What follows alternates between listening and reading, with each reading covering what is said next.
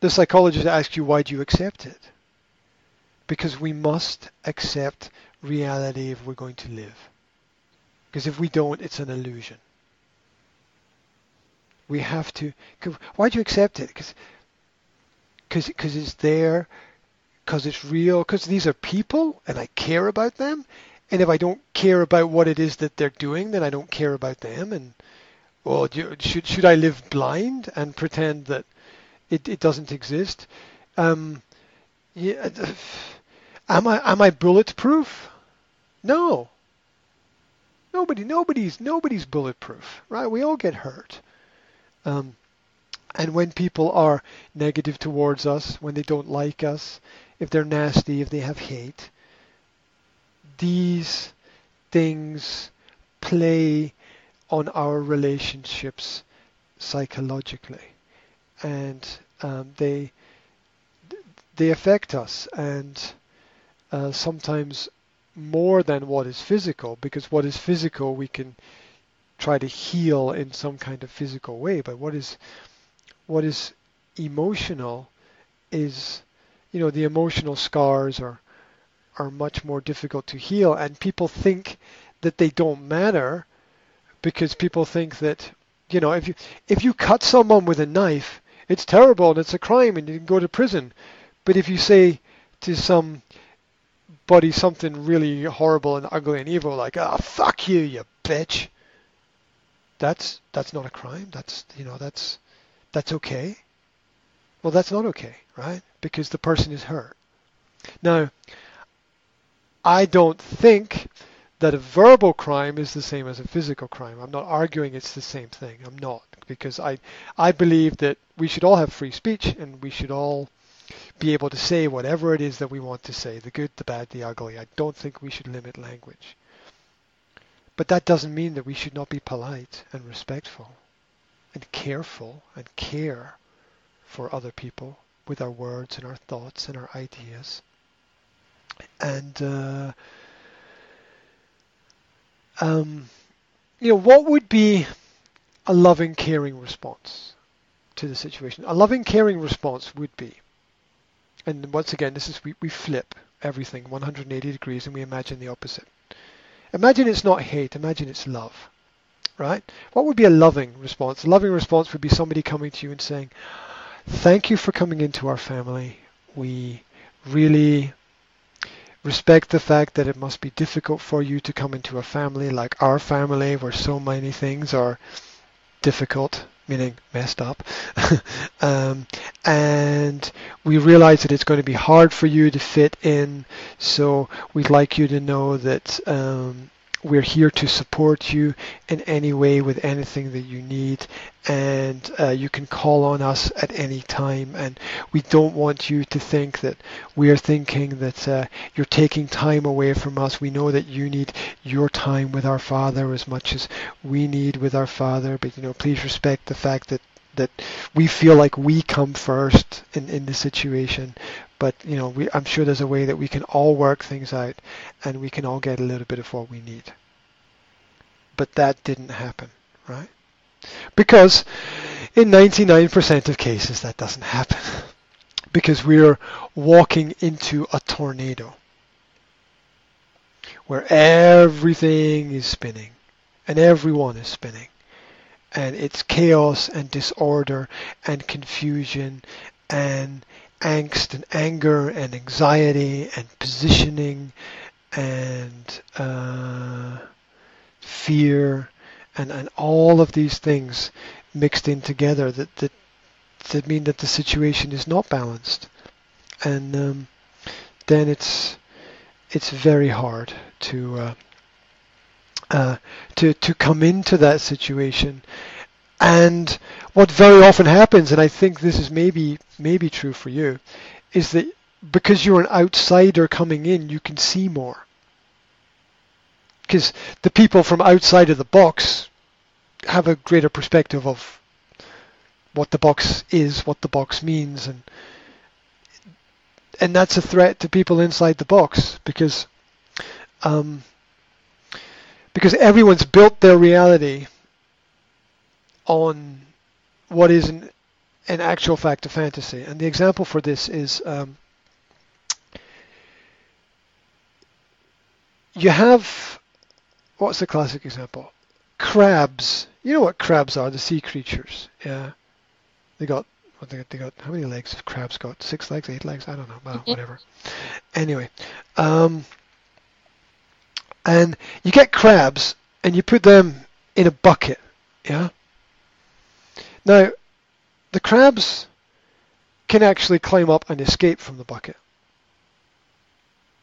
But what happens is that one crab climbs to the top and all the other crabs reach up and pull that crab back down again. It's a common analogy because it's actually true. That if you get crabs and put them in a bucket, it's actually possible for the crabs to escape.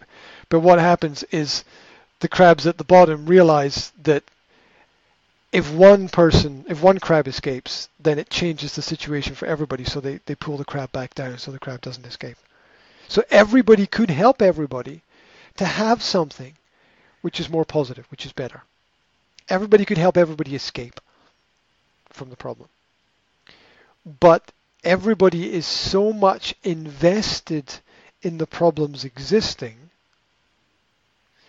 that it's actually better for them to have the negativity than work or change to have the positivity or realize that there's another way to do things. Do you know that there's another way? Another way? Oh my gosh, oh no. But we don't do that. We don't do that. Not in this family. No. Right? So the easiest thing to do is to attack the person who maybe has the weakest links in the situation, the newest member, perhaps, of the team, and that's what happens in a lot of families. At times it feels like people are dogs marking their territories. Yeah. Sometimes I had also this comparison. Yeah, this is our space. This is our territory. Our This is space. And you are in Vetor, you know? Oh, yeah, Space Invader. An alien. Yeah. Yeah, absolutely. Absolutely. You are not welcome in this family, I was told. Well, yeah, look, if you can't make the new people, the visitors, welcome, how is anybody ever going to be welcome? They're not, and the children will take the anger at their parents out on you because it's easier for them. It's easier for them to hate you than it is to hate their parents. Because what they don't understand is that love and hate are two sides of the same coin. You cannot hate something if there's not an element of love there, because there's nothing to react against. In all hate, there is an element of love. But most people don't go deep enough to find out that. They just see hate on the surface. Because to hate something is to protect something, and to protect something is to love something. But the truth is you can't express love through hate, but people do that because they don't understand that it's two sides of the same coin. Well, it's ignorance to hate things or people that you don't understand. And if you don't take time to get to know people, you don't understand them. So therefore, this argument that somebody hates you, they would have to know you really well to hate you. And there are people that I don't like very much, but I try to base my communication with them on some kind of intellectual concept where emotions are not really very relevant there. Look, people go to work every day and go to school every day and get on with people that they don't like. Why can't they do it in other places? I mean, going to school is just learning to manage your hate for people. That's what. That's good. Because you have to spend all day with people you don't like. Well, some people you like, but some you don't like, right? So you have to manage your own emotional state. So there are lessons to be learned from all experiences, and they're never the lessons that we're told that we should learn. They're always other lessons. School. The lessons that people learn from school are very different from what people are told that they learn. People learn very, very useful abstract skills in school, like how to manage boredom. It's a skill that students learn in school, how to manage boredom, because students spend most of their time bored to death in school because they don't get to read anything they like, they don't get to study anything they're interested in, and they don't get to go anywhere that they want to go. So the result is they have to manage their own boredom. And so there are all these skills that we can then and that we should apply to life. Something that you said earlier, which made me think, and I feel like I have a little bell in the back of my brain that when somebody says something, sometimes the bell rings and says, "That's important. Stop for a moment. That's important." And something that you said was, you said you can't do things for people that they won't do for themselves, which is one of those general phrases or sayings in life that I have used myself, and I know other people have used. But I'd like to push back and challenge on this idea a little bit, because I think everything that's automatic can be challenged a little bit. Because whether we are successful or not in our challenge, what's automatic will remain. And so we're not going to hurt the idea if we challenge it. But as a thought experiment, you can't do things for people that they won't do for themselves. Consider this. What if you have to? Because they won't. But how can I do something that the other one doesn't want? Well, that's what being in a partnership is about. That you do something that the other person doesn't want. No, you have to do something for the other person that the other person is not able to do for themselves. Not that you can't do something for them that they don't want to do for themselves, but because they don't want to do it for themselves and you know that they need it. Okay, that's something different, Yeah, you have to do it. Now, take this example. If there's a skill that's necessary for what you want to do in life and you can't do it, you either A, take the time to learn how to do it, but that still might not work, or you get or employ someone else to do it. You get help, right? You can't do it yourself. You need somebody else who has the skill or the ability or the knowledge. You need outside help. Now, whether you get the outside help or not, you still need the outside help. Therefore, the idea that you can't do things for people who won't do those things for themselves could be flipped. And you could argue that if your partner won't do what they need to do for themselves, and you know they need to do it, and you know they're not going to do it. But you And you cannot have to do it force for them. him. You cannot force him. Like, You're not. No. Wait. Let me be clear about this. You're not forcing anyone to do anything. mm-hmm, You are doing the activity for them. mm-hmm. See the difference? It's like if he doesn't want to embrace me, I go and embrace him, for instance.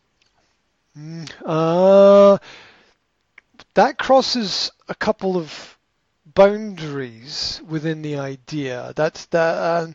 Let me give you a different example. Let's say the car needs to be cleaned, right? Mm-hmm, And your partner's like, I'm not going to clean the car. Whatever. I don't care. I'm not going to do it. Then you know that you need to take the car to be cleaned, or clean the car yourself, or pay someone else to clean the car. okay. Mm-hmm, So you know to help them, you have to do something. mm-hmm, You can't let your partner's inability become your own disability. You can't let your partner's inability become your own disability. Now go back to the original sentence. They won't do it, so you can't do it. You are making your partner's inability your own disability. mm-hmm, The can't is dependent upon their won't. mm-hmm, Because they won't, you can't.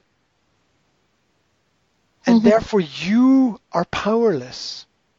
mm-hmm, And all positive management in relationships comes from empowering yourself, giving yourself the opportunity to change something, not being passive, being active about the situations in the relationship. Years ago, many years ago, I used to play in a music band, and I wrote some songs, and there was a line in one of the songs, and and when I wrote the line in the song, I was like, "That's so true," and I still remember. I like 99% of the music and the lyrics. I forgot it all, but this one line stayed with me for like 20 years, which is, waiting for someone to tell you they love you is like waiting forever. You can't wait. You have to go out and tell them that you love them and live with whatever consequences happen. If they tell you back they love you, great. If they don't tell you back they love you, great. If nothing happens, great. If everything happens, great. But you can't paralyze yourself because other people are not doing what they need to do for themselves. mm-hmm. Because if a person continues down that road, you will develop resentment to your partner and blame your partner for your problems. Mm-hmm. Because you will be like, I didn't do this because you didn't do that. Mm-hmm. And you will then, your happiness will be dependent upon their actions. They won't act, so you won't be happy. Yeah, they also always say, okay, you can go and embrace him, and be lovely. But after a while, you lose your motivation to do it because you ask yourself, why me all the time, Mm-hmm. And I often heard it from other people as well. The same. Yeah, but why me? Why me all the time? Because you are you. There's no one else. Mm-hmm. It's a Yeah. great question. It's a great question. Why? That's okay. Mm-hmm. It's a great question. Why me? Why me is a great question because you are you. Mm-hmm. There is nobody else. Mm-hmm. Why me? There's nobody else. Nobody else can do it for you. Mm-hmm. Yeah. We've got to do these things ourselves. If they won't do it, you have to do it. Yes, If yeah. they don't, if they don't wash the dishes, you have to wash the dishes. If they don't make the bed, you have to make the bed. Otherwise, your bed is never made. Okay. So, and I should do it all the time. Um,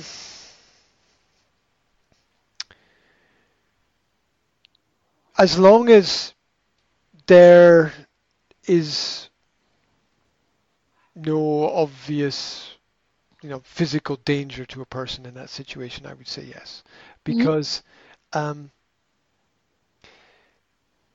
I don't think it's ever wrong to express the fact that you love somebody, Mm-hmm. Yeah. and I think that the alternative is distance, and that's not going to solve anything because more leads to more and less leads to less. If someone loves you less than you love them, then you have to love them more. Does it work? Um, is every meal you cook a great meal? No. It's individual. Mm-hmm. Okay. Look, look at, you go to the doctor and the doctor says, "Here's a pill, take this," and you say, "Does it work?" And the doctor's like, "Might work. You have a headache, you take a pill. Is this going to work? It might work." Hmm. The alternative is what? Inactivity, nothing, doing the same thing that you've always done. Yeah. Um, Being insulted and having bad feelings, sitting in the corner. Mm.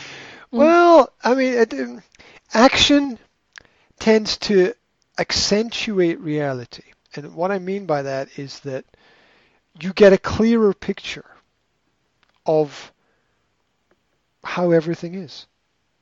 You Mm-hmm. get a clearer picture. If you, you don't get more by pouring in less. Mm-hmm. You And only it's get it's more by it's pouring in more. usually the reaction. Okay, if you don't give me, I won't give you anything. Like this is often something like this, isn't it? Well, that's punishment. Punishment, no? That's punishment. It's that's withholding, Hmm. and withholding is a kind of punishment. Hmm. But your partner is withholding, and that's you think that he's punishing you. He's not. He's punishing himself. Hmm. So that and you can understand that, but he can't. So what our partners are not able to comprehend, we must comprehend for them. Okay. Hmm. It's inevitable. Look, if you lose the use of your leg or legs and you can't walk, your partner must walk for you. That is the nature of a partnership. Mm-hmm. You have to carry each other, Mm-hmm.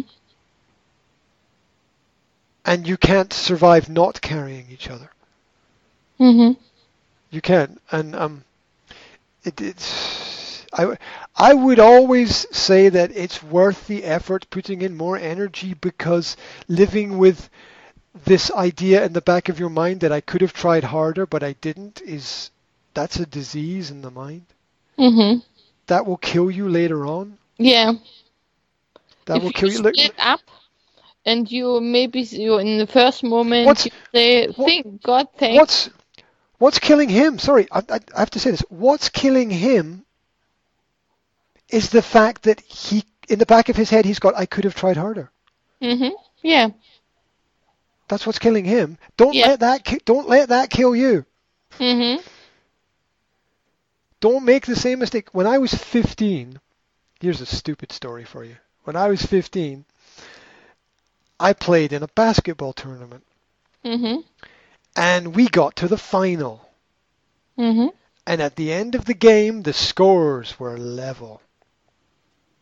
And so we had this, we had like a penalty shootout with basketball, free throws, and I had the shot to win the championship. Mm-hmm. I had the shot to win. I had the power. I had the control. and I missed. Mm. I missed and we lost. Mhm. And if I had put it in, we would have won. Mhm. And I missed and we lost. And I was destroyed, like emotionally. I was like 15. I was just like, oh God, I got destroyed and angry, and it's still like 30 years later, I can still remember it. Yeah, and and what bothers me is not that I missed. It's that if I had trained harder and practiced more, I could have done it. Mhm. But I didn't train harder and I didn't practice more. Mhm. So we don't want to live with this idea that it's a virus, it's a disease, it eats the brain.